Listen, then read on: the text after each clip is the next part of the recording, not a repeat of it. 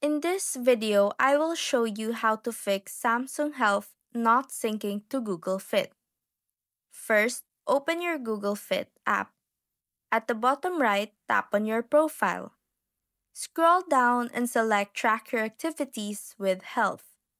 Make sure that the connection is turned on so your data can sync. Next, head back to your home screen and open the Settings app. In the search bar at the top, type Motion and Fitness. Once you're in, look for Samsung Health and make sure the switch is turned on. Turning this on allows Google Fit and Samsung Health to share data in the background so your steps, workouts, and other health info sync correctly. Now everything should be working smoothly. And that's how to fix Samsung Health not syncing to Google Fit.